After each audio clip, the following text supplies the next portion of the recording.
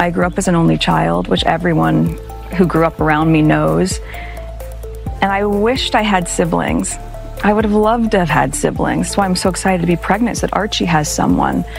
It was really interesting the last time I saw her must have been at least 18, 19 years ago. And before that, 10 years before that. So you all weren't close? You didn't grow up together? No. She doesn't really know you? No, she changed her last name back to Markle I think she was in her early 50s at that time, only when I started dating Harry.